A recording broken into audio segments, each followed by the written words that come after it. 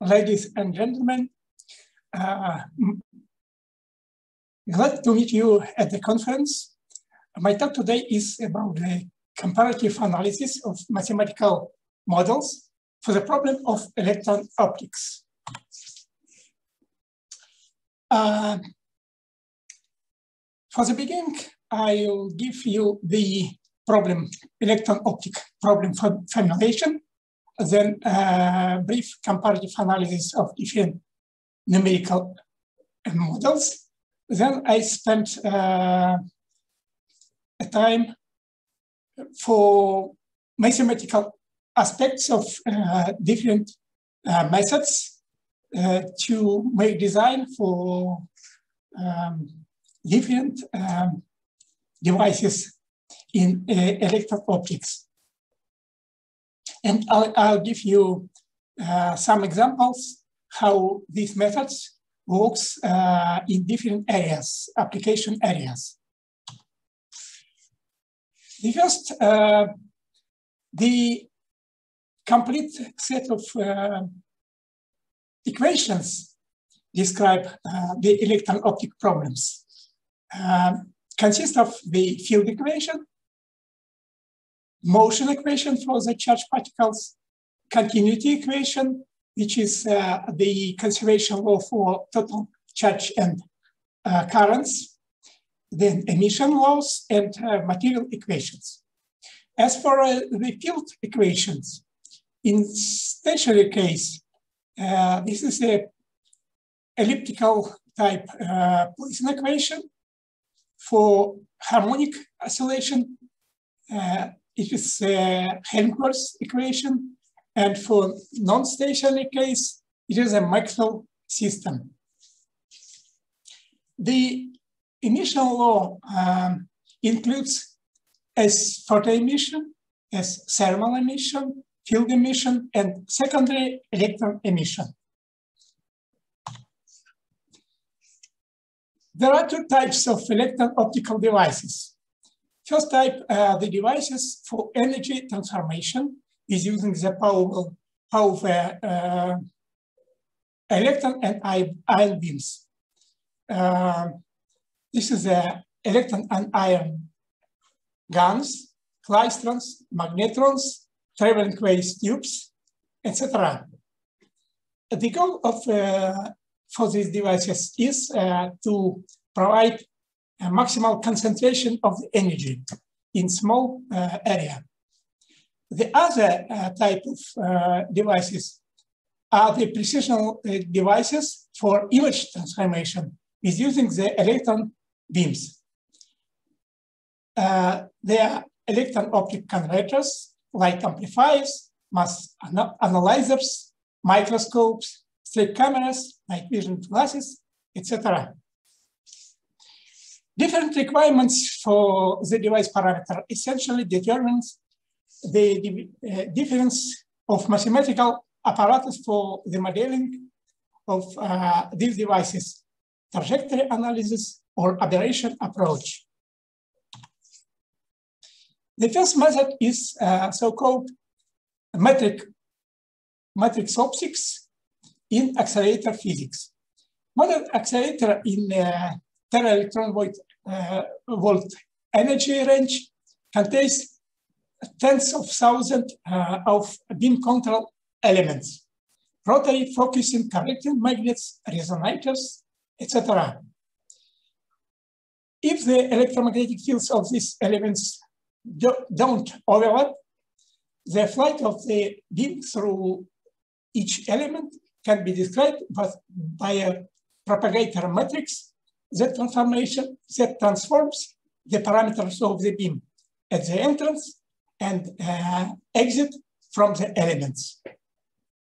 This is a matrix M, where S is a longitudinal coordinate vector.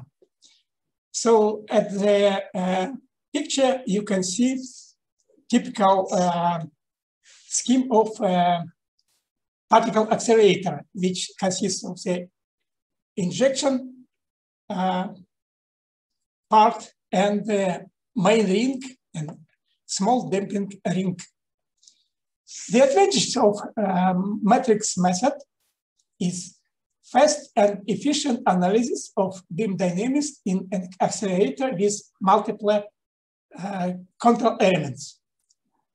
The disadvantage is analysis is impossible for injectors in which non-relativistic beam accelerated to ultra-relativistic energies, because the field of each control elements are overlapped. The next method is particle in cell method, which can simulate non-stationary problems. It is a kind of relaxation method which consists of two parts. First, we should evaluate the field, electromagnetic fields using a Maxwell system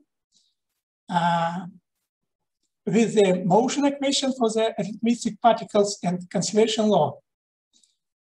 At this picture, you can see typical 75 megawatts slug klystron, which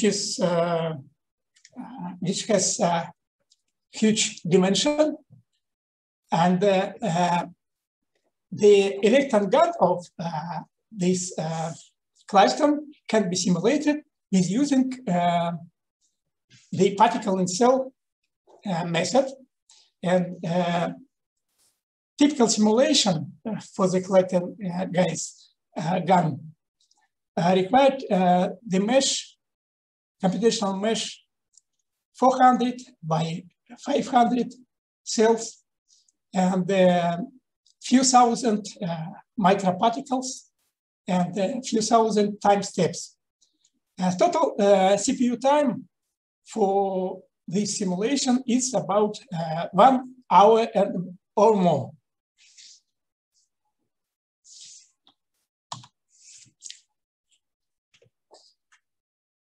The next one, linear collider project, which took place at Stanford Linear Accelerator Center, includes the accelerator sections of many three-dimensional cells. And in the middle, you can see that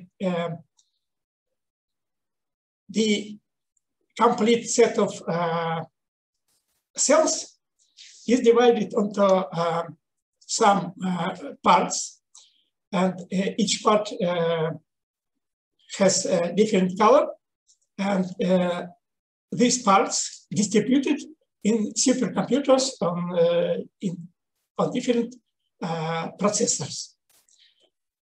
At the bottom, you can see the result of simulation in the structure when initial beam create the cascades of primary electrons. It's shown with a red color.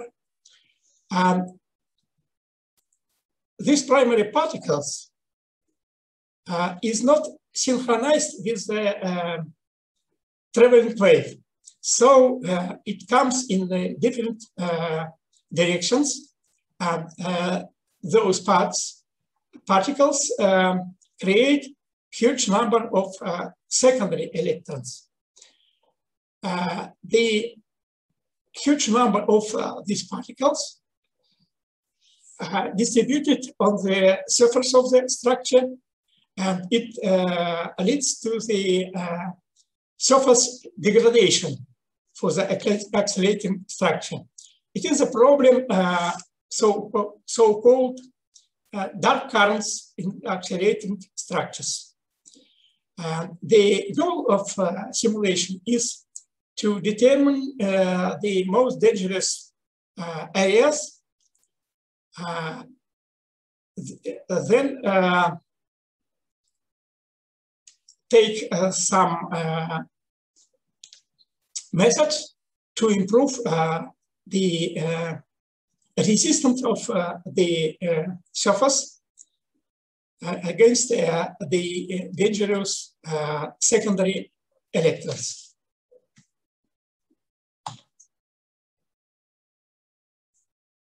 Next method can be applied to simulate stationary problems in the electron guns, for example. You can see that in this case, we have the Poisson equation.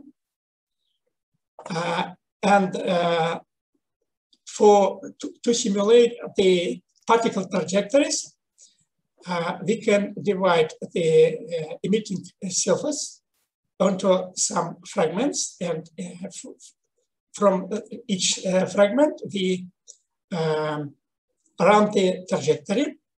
So in order to simulate these nonlinear problems, you can use just tense trajectories to represent the whole beam.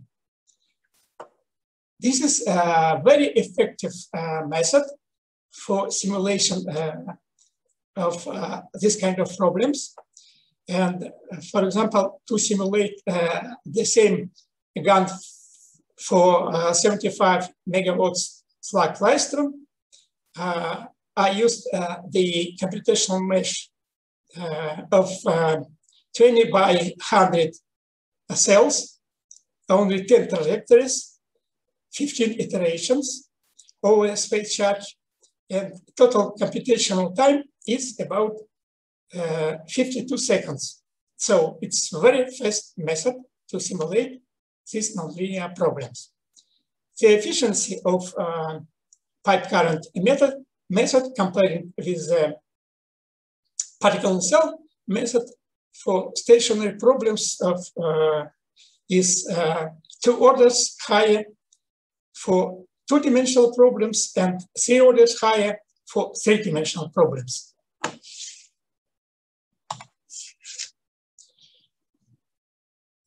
This pipe current method in electron optics can be effectively used in simulation of thermonuclear installations. For example, at the Budker Institute of Nuclear Physics at Novosibirsk, we have the plasma trap open, gas open traps, which consist of 2 beams. The electron beam extracted from plasma, left side of this picture, but when electron beam come to the anode, it creates the ion beam, which traveling in opposite direction. Finally, we have simultaneously 2 beams, electron and ion beams. It's a very complicated problem to simulate such devices. And you can see here the results of our simulation for different current density.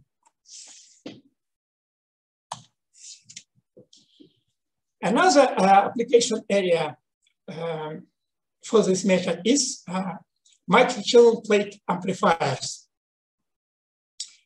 The advantage of these amplifiers is they have very high gain from 1 million to 10 million. In order to simulate accurately the gain of this device, you should simulate each trajectory for each individual electron in the microchannels. So blue color show photoelectrons, which come to the pore of microchannel plate, and they create cascade of secondary electrons. They propagate in the pore, then come to the gap between two plates, and the trajectory in the gap depends on the external magnetic field.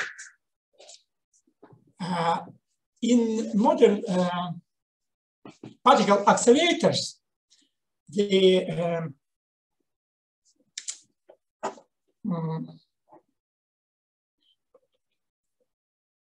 normally used strong magnetic fields about up to 4.5 Tesla. It's a very high magnetic field, and you can see how the trajectory of secondary particles depends on the combination of electric field applied to the pore, applied to the microchannel plate, and magnetic field in the gap. So the problem in simulation of such devices is first the huge number of electrons, and we should simulate each individual electron trajectory, and the interaction between primary and secondary electrons with the surface of microchannels is a strong quantum effect. So in order to accumulate statistics to simulate the gain of this device, we should repeat the whole simulation 10,000 times. So for this simulation, we should use clusters of PC or parallel computers. And next method is so-called aberration approach. This method normally used to simulate the devices which create and transform the image of some objects. For example, night vision image converter and night vision glasses and night vision driving devices. This case, we have a set of small parameters. Those parameters are initial energies and angles for photoelectrons which come from the photocathode. And here we can make expansions for the fields, electric fields, magnetic fields, and also for trajectories where W, V, and coefficients B, C, D, F, G, E are aberration coefficients. So in this case, instead the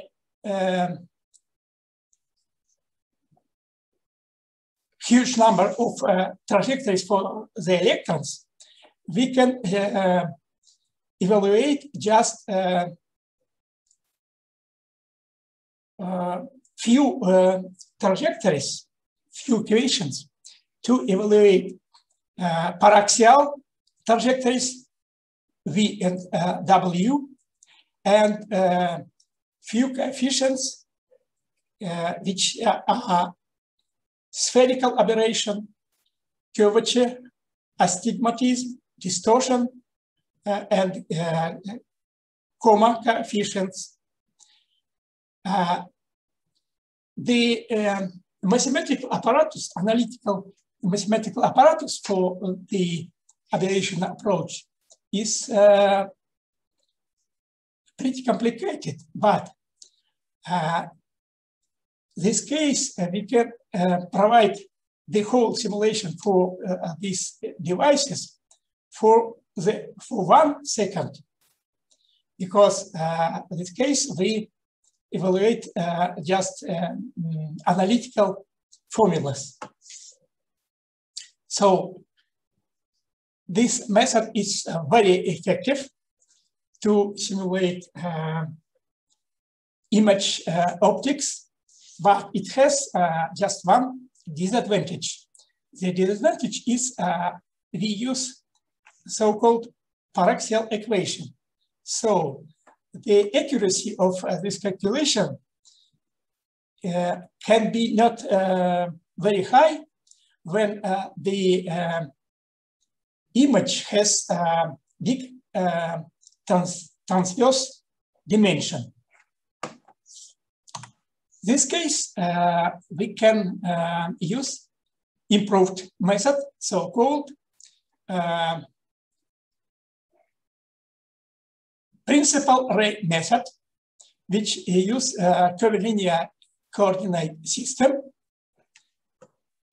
In this system, we can write the Lorentz equation, where U is the electric field potential, B is magnetic field, and by similar way as in normal aberration approach, we can provide expansion for onto small parameters mu for the off-axis trajectories, and then evaluate also just few coefficients, first order and second order, third order parameters, and we can simulate such devices with big dimension in transverse direction, like night vision glasses. You can see this device on this picture.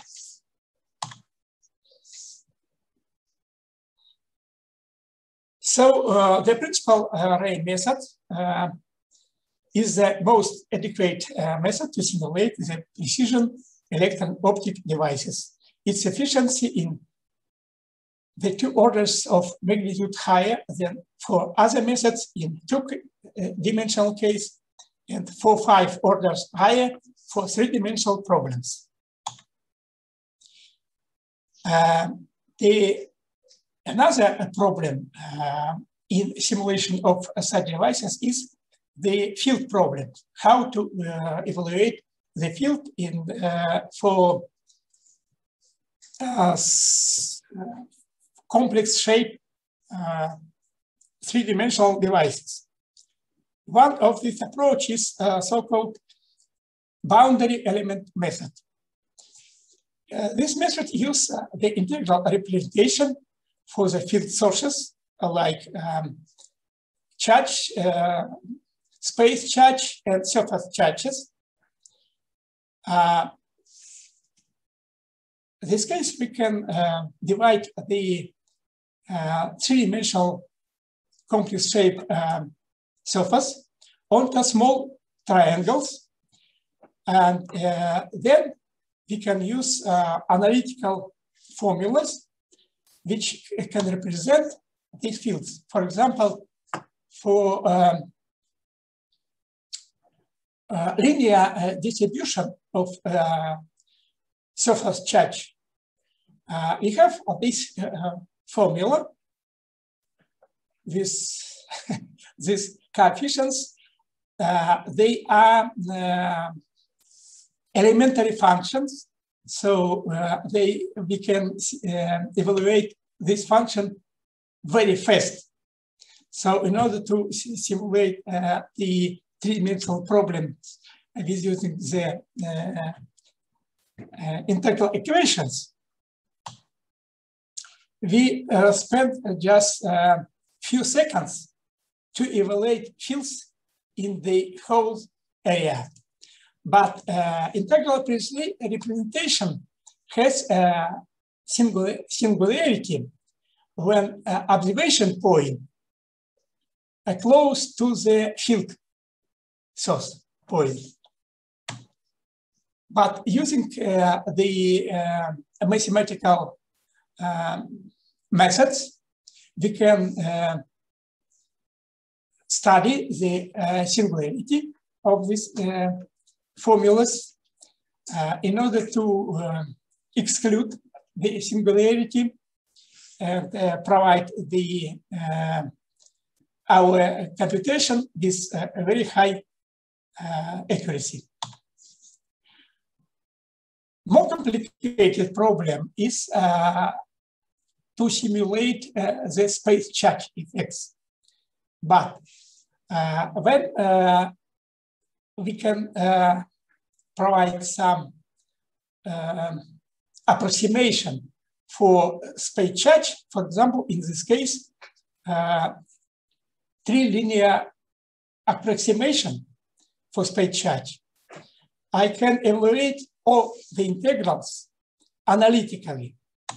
You can see the results of my computation, analytical computation for final integrals for the potential and for the field gradients. And here we can see the result of our simulation for three-dimensional electron gun for the same 75 megawatts sheet beam klystron, which can be, have been fabricated at Stanford Linear Accelerator Center. And at the bottom, you can see the surface triangular mesh, and red color show the electron beam, which come from the cathode surface to the anode hole. We provide the simulation for two versions of electron gun. Diode gun, which consists of two electrodes,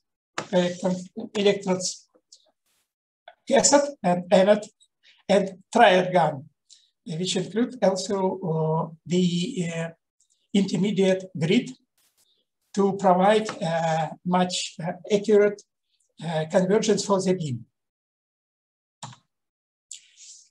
As a result, the S-band slug klystron have been fabricated, and this klystron can provide the pulse power, output pulse power, about 50 megawatts and more. But the klystron design consists of two parts. First part, it is a preliminary design. In this case, we can use simple model to simulate the bunches which have been fabricated in the klystron resonators using one-dimensional disk model. In this model, the whole round beam divided onto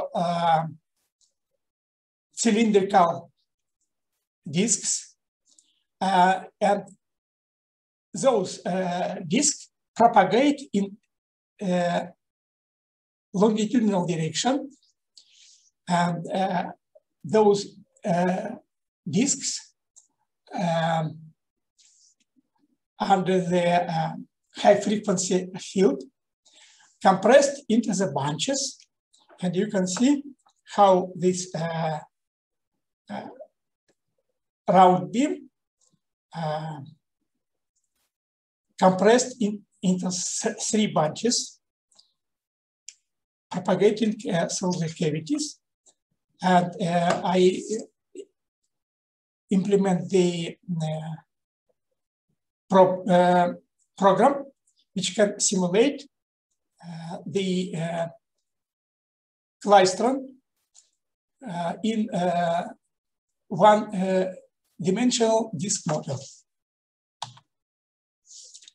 But then, on the second step, when we study the optimal parameters in preliminary design,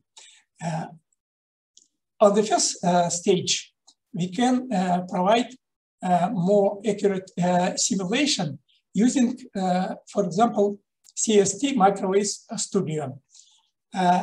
This studio uses the particle in cell model to simulate the beam propagating from the gun through the cavities. But this model can simulate some precisional physical effects like multiparting effect and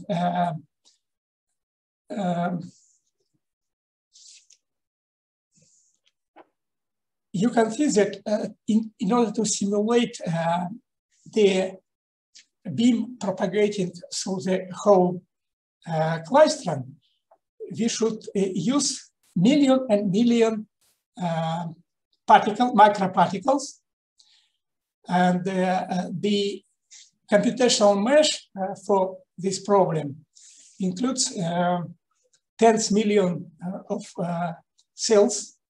So total computational time for this problem can be 7, 10, 15 hours. So it's a pretty complicated problem to simulate. The klystron, the physical effect in the klystron, inside the klystron. The output power of our klystron was 55 megawatts.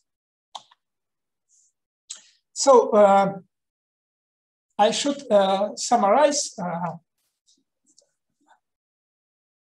When solving each specific physical problem, it's very important to choose an adequate numerical, analytical, or numerical analytical method that will provide a quick and effective solution. The analytical technique for the precision evaluation of the field distribution and its high-order derivatives used in 3D order operation theory was developed for the surface and volume sources. The convergence and similarity problems for this technique were studied very accurately. The representative technique was implemented in a number of computational codes in 1D disk code, VDisk, 2D codes, Poisson 2, Maxwell 2, and 3D code Poisson 3 for high current relativistic optics, and optics 3, precision optics for the image devices, and track TP, particle dynamics in accelerators. Thanks for your attention.